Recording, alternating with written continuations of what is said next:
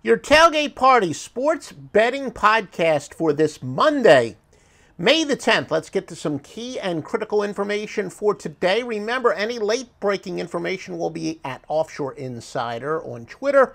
Although my website is offshoreinsiders.com, remember we are Offshore Insider on Twitter because of the character limitations, no S at the end. Major League Baseball, the game in which weather will be a major factor. Would not be surprised if the Colorado Rockies game tonight is going to be postponed. It is going to be raining hard almost the entire day. So that's a game. In fact, I'm sorry, it actually has officially been postponed. The Colorado Rockies game tonight has been postponed with the San Diego Padres. Let's get to some key critical betting information. We'd like to go over something new each and every day. And these have been the top teams to bet on this year in Major League Baseball in terms of units won. And it's very important, some of the things we're going to demonstrate to you. You know, the top team to bet on this year is only 500. It's all about value. And we say it time and time again. You know, much like horse racing. You really don't necessarily want to bet on the horse you think is most likely to win, but over the long term, the one that offers the most value. Texas, despite being only 18-18 this year, the best team to bet on. They've won you $668 based on $100 a bet. San Fran is 20-14 plus $637. St. Louis 21-14 plus $617. Boston 22-13 plus $589. Another pretty good example, though, Seattle is only 18-17, but they won you $570. That's after the juice. You know, for example, betting against them, minus $782. And one other team is above 500, Oakland, which is 21-15. I should say one team is above $500, that is, $500. Oakland at 21-15 has won you $562 this year. Who have been the best teams to bet against? Now, this is how much money you would have made betting against them after the juice. The Minnesota Twins are 12-20. You would have lost $1,590 betting on them, but betting against them, even after the juice, you're plus $1,385. Again, demonstrative of what I talked about. Dodgers are a winning team this year, right? Well, not according to your wallet. Although they are 18-17, betting against them has won you $812. Detroit is 10-24, betting against them $678 on the plus side. And one other team is plus at least $500 betting against them. Colorado 12-22. And if you bet against them every single game, you'd be up $632.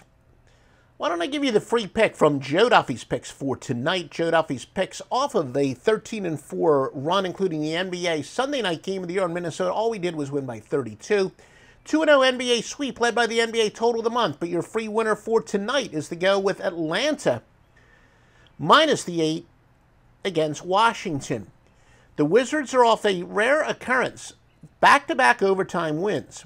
Now, fading teams off of consecutive overtime games, we also had to throw in some rest dynamic parameters, is 40-20 in the history of our database, including fading such teams if both of those overtime games were on the road at 13-2 in the history of our database. Wow.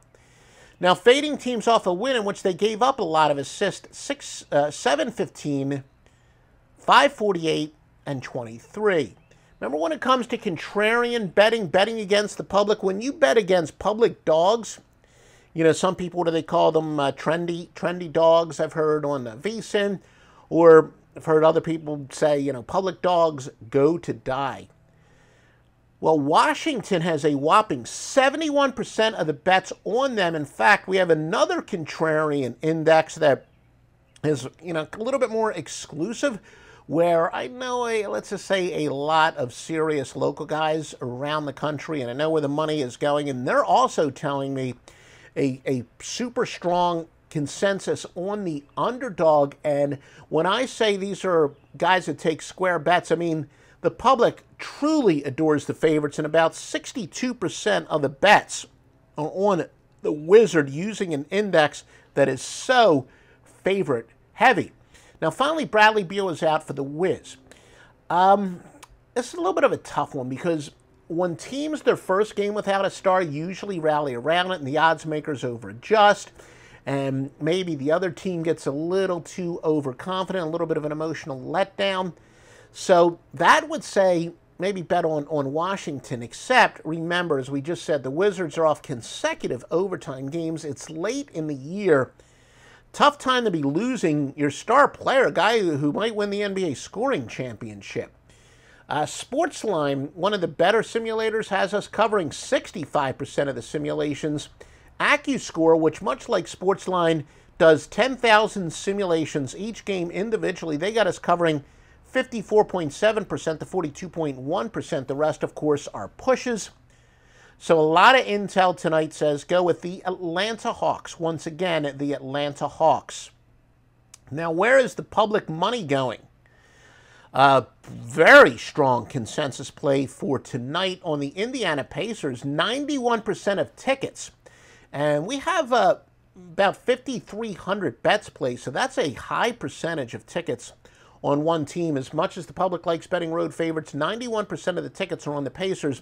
But we're also going to talk about line moves in a moment, so that's pretty significant. Milwaukee, not surprisingly, 80% of the tickets on them. Now, we do have another public underdog, New Orleans. New Orleans getting 10 points. 70% of the tickets are on them. As I said, Washington getting 6. We now have, as the, these it's being updated live. So now 68% of the tickets are on the underdog there.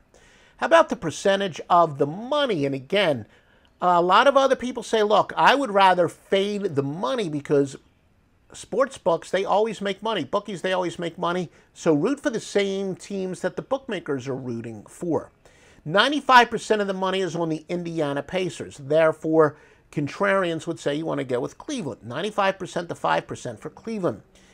Again, 85% of the money on Milwaukee. It's looking a similar consensus to what we just told you.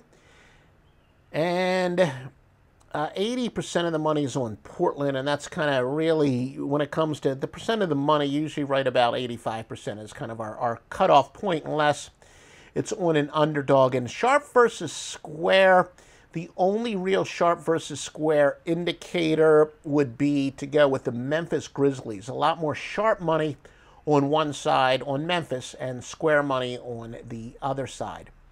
Now, here are the biggest line moves of the day in the NBA. Indiana opened up as a 4.5-point favorite to Cleveland. They're now up to an 8.5-point favorite. And the only other semi-significant line move, Atlanta opened up as 6.5, and they're now up to 8. And we kind of told you some of those reasons why. Please visit us at Offshore Insider for the latest breaking information and for the best premium picks as well as vetted sportsbooks. It's offshoreinsiders.com.